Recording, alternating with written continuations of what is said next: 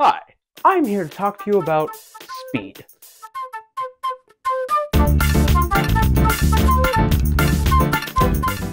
Specifically, three types of speed: velocity, acceleration, and, well, speed. Let's talk about speed.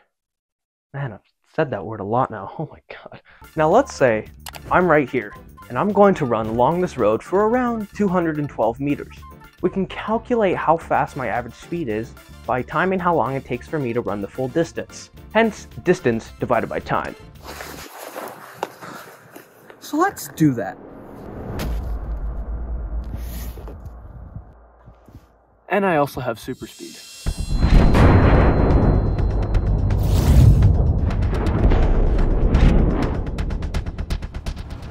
It took me 1.6 seconds to run 212 meters.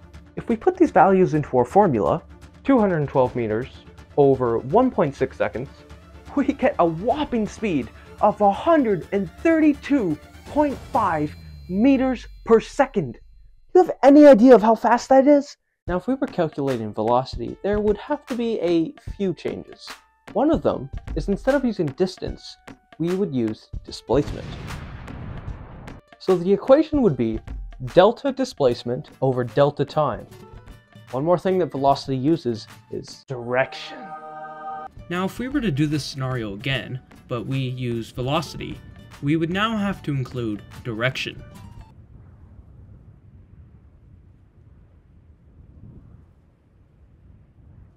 So how long would it take me to run 212 meters if I ran 4.3 meters per second due southeast?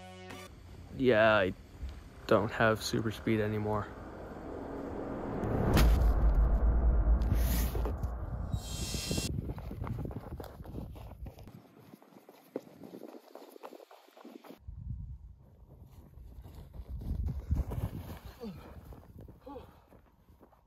Okay, so we know how fast I was going, and we know the distance that I traveled. The question is, how long did it take me to run that distance? Well, let's take a look. We need to get time by itself, so we can multiply both sides by time, which will give us this. Now, to truly get time by itself, we can divide both sides by 4.3, which in the process will get rid of this and divide 212 by 4.3, which will mean that time is equal to around 49 seconds. There you go.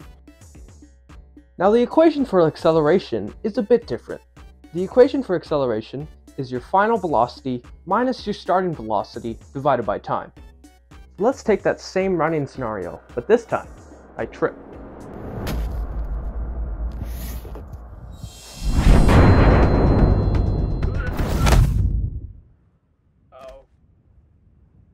Alright, let's get our formula.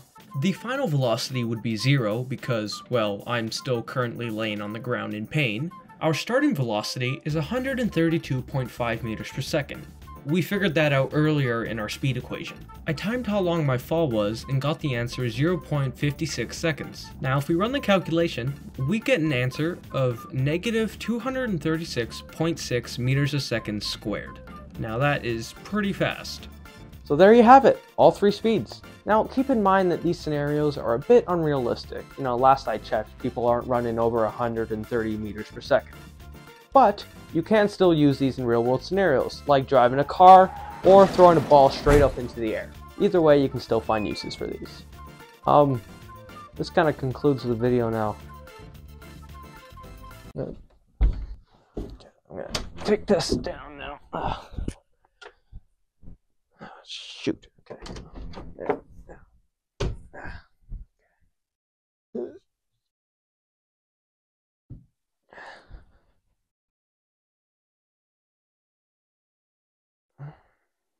Okay, there we go.